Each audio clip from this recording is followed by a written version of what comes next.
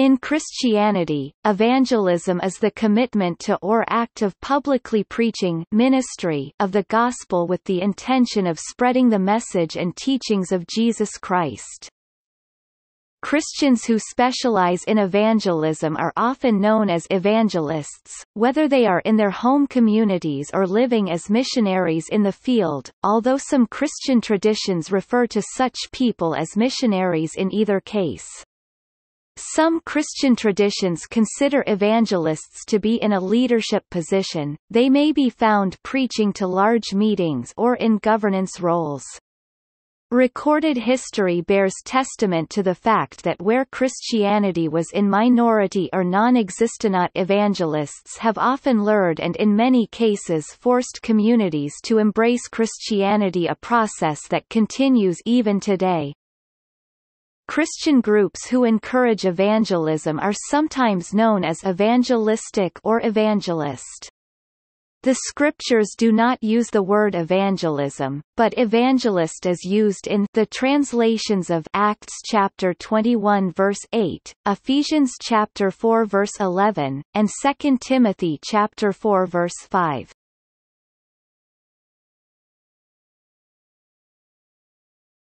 Topic: Etymology. The word evangelist comes from the Koine Greek word euangelion, transliterated as euangelion, via Latinized evangelium as used in the canonical titles of the four Gospels, authored by or attributed to Matthew, Mark, Luke, and John, also known as the four evangelists. The Greek word euangelion originally meant a reward given to the messenger for good news. Topic: Good. Angio. I bring a message. The word angel comes from the same root, and later good news itself.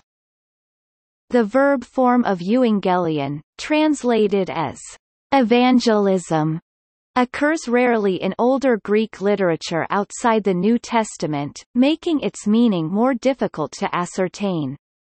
Parallel texts of the Gospels of Luke and Mark reveal a synonymous relationship between the verb euangelizo and a Greek verb kerusso, which means to proclaim.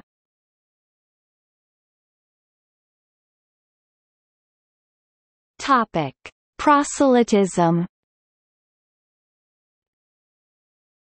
Some Christians distinguish between evangelism and proselytism, the latter viewed as unethical because it is taken to involve the abuse of people's freedom and the distortion of the gospel of grace by means of coercion, deception, manipulation, and exploitation. The term proselytize might be used when one group does not approve of the missional activities of another, particularly when one group is losing members to another group. Different denominations follow different theological interpretations which reflect upon the point of who is doing the actual conversion, whether the evangelist or the Holy Spirit or both. Calvinists, among other Christian denominations, believe the soul is converted salutary to Christ only if the Holy Spirit is effective in the act. Catholic missionary work in Russia is commonly seen as evangelism, not proselytism. Archbishop Kondrushevich openly stated that proselytism is absolutely unacceptable and cannot constitute a strategy for the development of our structures either in Russia or in any other country in the world.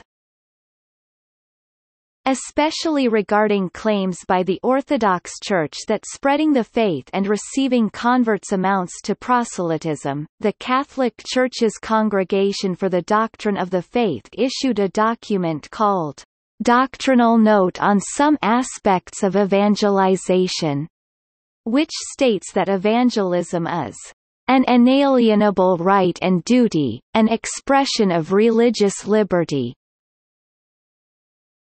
and added, The incorporation of new members into the Church is not the expansion of a power group, but rather entrance into the network of friendship with Christ which connects heaven and earth, different continents and age.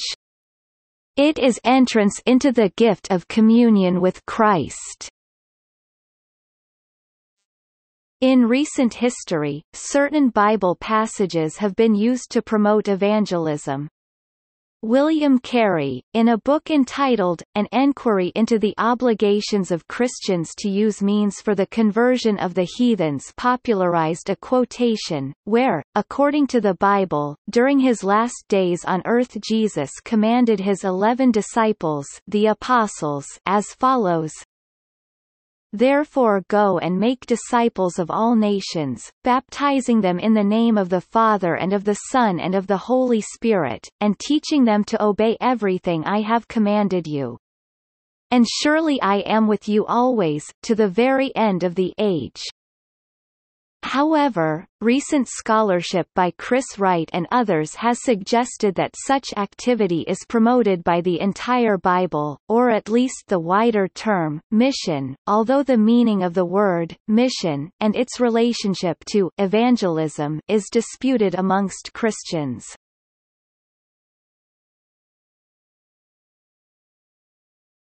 Topic: Modern methods. Breaking from tradition and going beyond television and radio, a wide range of methods have been developed to reach people not inclined to attend traditional events in churches or revival meetings. Dramas such as Heaven's Gates, Hell's Flames have gained enormous popularity since the 1980s. These dramas typically depict fictional characters who die and learn whether they will go to heaven or hell. The child evangelism movement is a Christian evangelism movement that originated in the 20th century. It focuses on the 4/14 window, which centers on evangelizing children between the ages of 4 and 14 years old. Beginning in the 1970s, a group of Christian athletes known as the Power Team spawned an entire genre of Christian entertainment based on strongman exploits mixed with a Christian message and usually accompanied by an opportunity to respond with a prayer for salvation. Other entertainment-based Christian evangelism events include comedy, live theater and music. The Christian music industry has also played a significant role in modern evangelism. Rock and other genres, concerts in which the artists exhort non-believing attendees to pray a prayer for salvation have become common, and just as common are concerts that are focused on activity not necessarily on prayer and conversion, thus forming an environment that is not driven by conversion, but instead relaying of a message.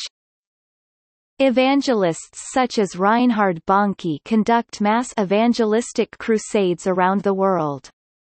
Hundreds of church denominations and organizations participate in an evangelism movement known as the Billion Soul Harvest, which is a comprehensive initiative to convert 1 billion people to Christianity. New opportunities for evangelization have been provided in recent decades by increased travel opportunities and by instant communications over the Internet.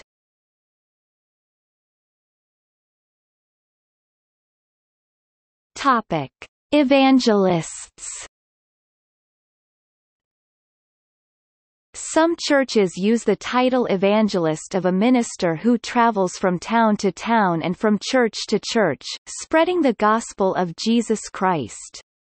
In this sense, the person is differentiated from a local pastor, with a ministry grounded in a specific community. Some denominations have a formally recognized office of evangelist as part of their ministry, such as the Commissioned Evangelists of the Church of England and some other Anglican churches. Many Christians of various theological perspectives would call themselves evangelists because they are spreaders of the gospel.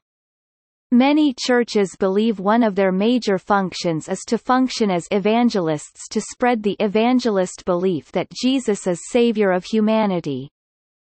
The title of evangelist is often associated with those who lead large meetings like those of Billy Graham, Luis Palau and J.A. Perez, possibly in tents or existing church buildings, or those who address the public in street corner preaching, which targets listeners who happen to pass nearby. It can also be done in small groups or even on a one-to-one basis, but actually it is simply one who spreads the gospel. Increasingly, the Internet enables anyone to become an Internet evangelist.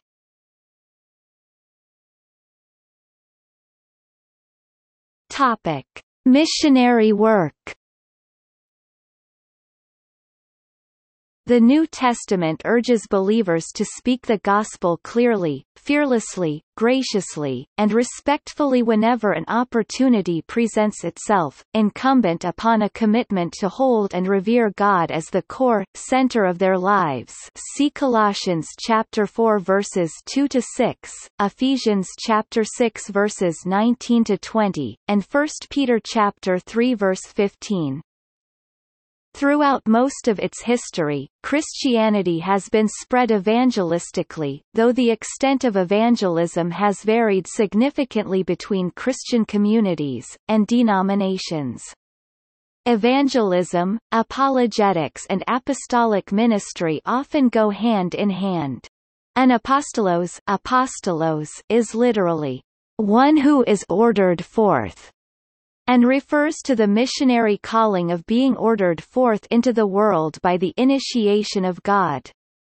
An example of an interplay between evangelism and apologetics can be seen in the U.S. when upon door-to-door evangelism the prospect is an unbeliever and challenges the evangelist, wherein the evangelist then follows into the role of the apologist in defense of their faith with the hope that evangelism may be restarted. Since missionaries often travel to areas or people groups where Jesus is not yet known, they frequently take on an evangelistic role. But the apostolic or missionary calling is not necessarily the same, and it is a misnomer and misinterpretation to equate them, as there are many who serve in missionary, church planting, and ministry development roles who have an apostolic calling or serve in an apostolic role but whose primary duty is not evangelism.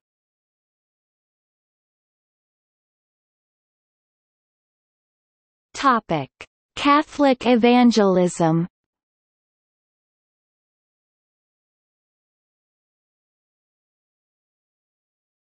Topic: Evangelism in Vatican II documents. In the very first sentence of its constitution on the Church, Lumen Gentium, the Vatican II Council affirmed that Christ had sent the Church to preach the gospel to every creature. LG 1, cf. MK 1615. Evangelism is a theme in multiple Vatican II documents.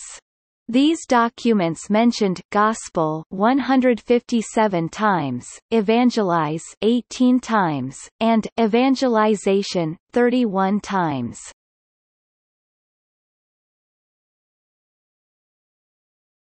Topic: New evangelization. For several decades, the magisterium of the Roman Catholic Church has been promoting a theme of new evangelization. This includes re-evangelism of Christian people as well as mission ad gentis to reach new regions and cultures. See also